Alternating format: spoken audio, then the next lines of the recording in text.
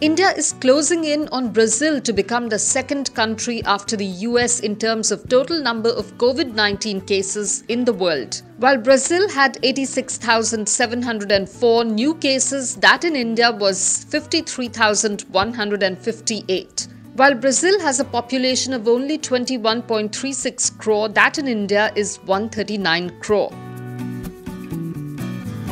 The second wave of COVID-19 across parts of India is taking a toll on the hospitality sector. The sector was already suffering from the impact of the first wave. With the resurgence of pandemic, things are likely to get worse. City hotels in markets like Mumbai, Pune, Bengaluru are expected to take the biggest hit. The government has infused a total capital of Rs 14,500 crore in 4 public sector banks. In separate filings to stock exchanges, Indian Overseas Bank, Bank of India, Central Bank of India and UCO Bank said that the government has infused capital in them.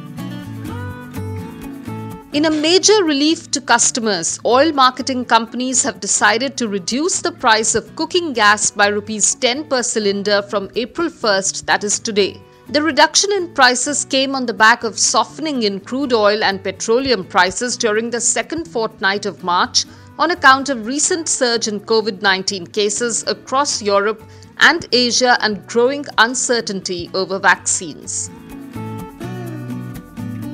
Drug makers Pfizer and BioNTech on Wednesday said their COVID-19 vaccine is 100% effective in adolescents of 12 to 15 years of age. The companies plan to submit the data from the trial to US Food and Drug Administration and the European Medicines Agency to expand the use of the vaccine in the 12 to 15 years age group.